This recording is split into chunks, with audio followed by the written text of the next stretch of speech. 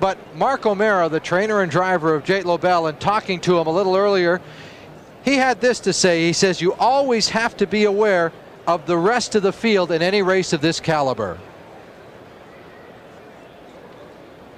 Oh, always, always. No horse is unbeatable, and that's been proven in every horse's case, even ours. We can never be too confident. You have to look at every race and be very aware of your opponents.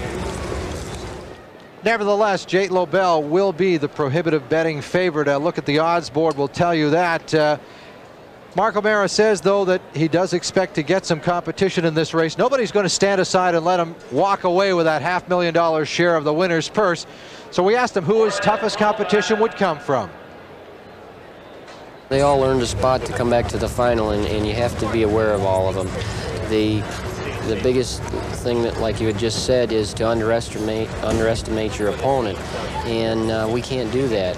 The ones that drew next to us, because of the way they draw the race, the divisional leaders are the ones, obviously, to be the most concerned with. And they both horses raced extremely well in the eliminations, along with Log and some of the other horses that finished second and third in the other races. We're back at Greenwood Raceway in Toronto, where Jake Lobel has just won the 1987 running of the North America Cup. A $1 million purse, the first in the history of Canadian horse racing, rather, either standardbred or thoroughbred. And standing by in the winner's circle right now with the trainer and driver of Jake Lobel is Earl Lennox with Mark O'Mara.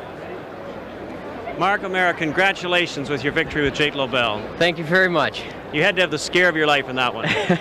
Well, every time you go to the racetrack, it's quite a thrill, and he got awful close. Now, in the race, he was beaten in the Meadowlands. He was passed at the head of the stretch, but this one, it was a tooth and nail battle right down to the wire. It sure was. Okay, we're going to have a look at the replay here, and I'd like you to describe what happened. In fact, I made $5 on the race. I predicted that you would go to the front and would not let anybody go, and you did just that. Well, that's just the way the race worked out. We had a big head of steam up going out of there, and I had a choice of maybe they were all coming out of there, so I took the road down the highway.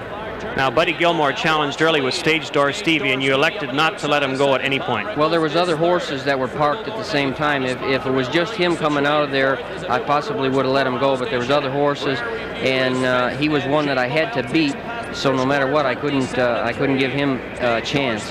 Your horse left so fast that Frugal Gourmet was able to tuck in behind you in front of Log and the trailing horses. Yes, we got out of there awful fast. Were you aware of what horse was immediately behind you? No, I was not. So at this point, did you say anything to Buddy here? Goodbye? No, there was no goodbyes. He was still in the horse race just like the rest of them. Okay, they go past the half, and an unbelievable half for Greenwood, 55 seconds, and you're on the way to a track record. And in the backstretch here, Frugal Gourmet is still keeping up. Yes, he was. Now you can hear him how close he is to, what are you doing at this point? I'm just trying to get my horse's attention and have a full head of steam getting home. I want him to be pacing just as fast and just as hard as he can. Did you look back at any point? Well, I looked around to see how far back the other horses were and to check and see how close they might be coming. That was a three-quarter time, 1:23 and 2, and of course the fastest three-quarters ever over Greenwood. Frugal Gourmet is obviously a trip horse. He got the trip here on Sunday night, and Trevor waited until late. You're inside the 8th pole before he pulled him. Yes, I thought he might possibly get by me here. It's a long lane here, and Trevor's had the luck in this race before where he got up a nose. It looked like he might have done the same thing again this season. Looked like a repeat from last. There'll be a lot of marks on the saddle pad. Both horses. There's the photo. It was a nose. Just a nose, so that's as close.